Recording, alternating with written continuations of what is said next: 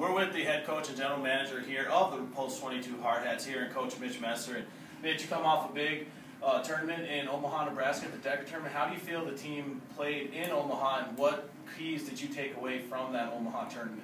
Yeah, I thought we played well. I mean, we pitched well, and at times we hit the ball really well. Defense was okay, but we played a quality opponent in the first game, the 24th ranked high school team in the nation.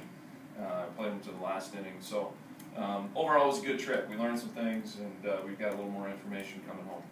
Yeah, we come home to this Firecracker tournament. This is a big tournament for Rapid City and for the Hardhats. Pulled the Vegas team coming out in the first matchup. What can you tell us about that team, and what are you looking for in this game to start off and kick off the Firecracker tournament on a good note? Yeah, Vegas, I believe this is their 30th year coming to the Firecracker tournament. These guys, we love having them up. Tom Appleyard, head coach, does a great job with his kids. He's had some really good teams over the years. I'm not sure what to expect this year. I know Tom, they're going to play hard, they're going to do it right. So this is a great way to kick off the Firecracker tournament, and we're excited. A lot of the big bats are coming through. Zach Solano homered in 3 straight games. Eric Petrie, of course, had that walk-off grand slam in the Decker tournament. How important is that middle of the lineup for the offensive production for the Hardhats? Yeah, the middle of the lineup is huge for us. We go as they go.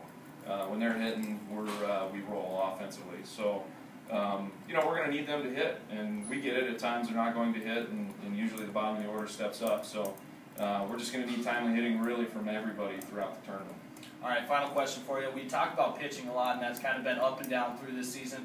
What are you looking for from the pitchers in this tournament, and what are they bringing to the table to try and vault this team going into the latter stages of the season? Yeah, in our meetings today we talked about strike one. Strike one's important. That's going to be our focus. It has been our focus.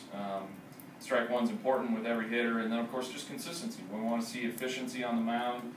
We want to see them consistent with their outings, and we're going to need them in this tournament to give us 5, 6, 7 innings. So hopefully they can do that for us. All right, thank you, Coach. Really appreciate it. When we come back, we will be on the call for the game from first pitch to final pitch. This is our first live interview on Post22Live.com. I hope you all enjoyed it.